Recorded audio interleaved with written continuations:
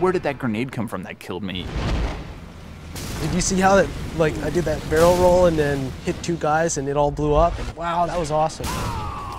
So he just got sniped and then cartwheeled over the side and then got run over by a warthog. We flipped 6 times in the air, landed it, and kept going.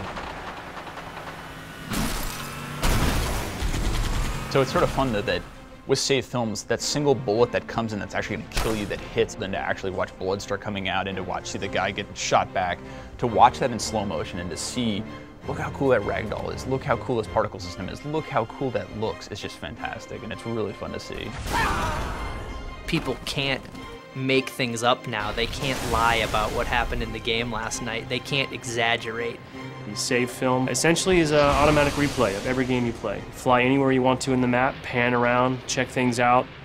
The amazing thing about save films is that you can actually relive any moment that happened at any time and look at it from any angle. If you're not quite sure, how did they actually get the flag out of our base when we're supposedly had 3 guys guarding it? Now it's easy to go back, watch the film, see what they did. The controls basically work exactly how you would expect them to. It's so simple conceptually, but making it a reality, it took years. Your first person, if you click the right stick, it shows you what that person was looking at from third person. The other option you have while you're following someone in third person is to break out into a orbiting cam. So anytime you hit the right stick, you automatically move out into this orbiting camera and you can zoom in and out. I'll say it. I did not know that the Warthog actually had like an internal like dash lights and crap. And so then like I'm flying around and I'm like, wait, what? Like there's actually like lights in here? There's 2 ways to rewind.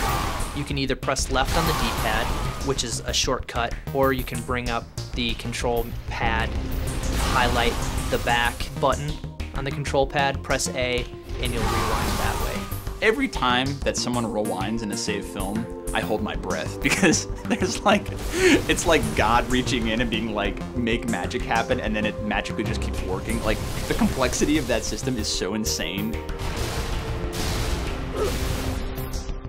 Now the other cool thing is the ability to go into flying camera, and you do that by hitting the Y button, and that breaks you out into a free roaming camera.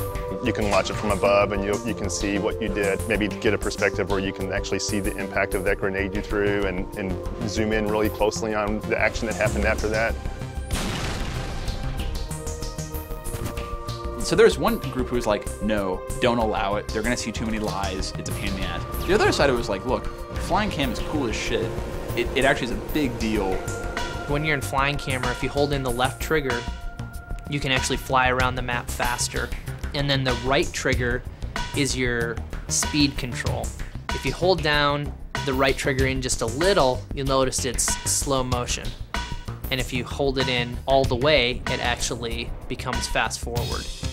I want people to be able to make those snippets, be able to make those moments and share them and be like, look at this awesome game, look at these crazy things I did, and that's so awesome. And I want that to be inside our engine, not to have to go to some external site. Save films and Forge, I think, represent the coolest features that we have in Halo 3. We're giving them the tools to basically play Halo how they want to play it. They can set up any map however they see fit. It's just crazy how much a map will change with just a small variation of either weapon placement or just where the flag spawns in CTF. If you don't like it there, move it 1 meter to the right. If you want to in Forge, you could build your own base on the beach, maybe add some turrets for defense, add some crates to hide behind. Try building a building out of fusion coils and then blow it up. You could have 50 versions of Sandtrap that are each built differently, that each emphasize a different type of game style.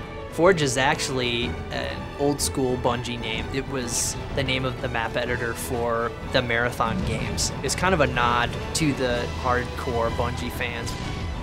One of the guys on your team is this partially omnipotent little monitor flying around, dropping weapons for you and holding crates to block enemy fire, picking up your Scorpion and carrying you to the other side of the map. It's like the hand of God that has come and picked up this large vehicle and started slinging it around right in front of this guy's face.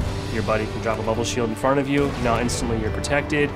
Maybe now you'd like to go on the offensive, ask your buddy to drop a Spartan laser for you. Next thing you know, you've got a laser in real time. Once we realized we could do something like that, we're like, this will be the mother of all multiplayer matches. You can manipulate everything on the map. It's not just weapons and grenades and vehicles. It's spawning. It's where the flag sits. It's where the turret sits. It's every single object in the level.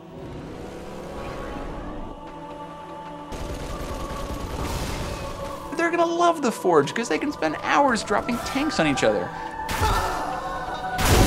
Each item has a cost associated with it. You have only so much Halo currency to spend on a particular map. Yeah, I've joked that people are going to take our maps that are broken, and within a week they're going to fix them because they're actually going to make the real version of like, hey, you know what, Bungie, your version of territories in this level sucked, and here's the real one. we're not really sure what people are going to do. People are going to figure out new ways to use the Forge that I think we don't even understand or know are possible yet. The next crazy thing that you're like, oh my god, they just took Forge and they took save films of that and they added voiceovers and they just did Macbeth. Holy crap, like that's crazy and that's awesome. Everyone's riffing off each other's ideas, and then all of a sudden some diamond just emerges from it where everyone needs to have this map. Oh, this is so cool, I can't believe we're actually letting people do this. This is the stuff that's going to keep people playing for years on end, that's going to make a billion hours get logged on Xbox Live. This is the thing that is going to really set our game apart from the rest, I think.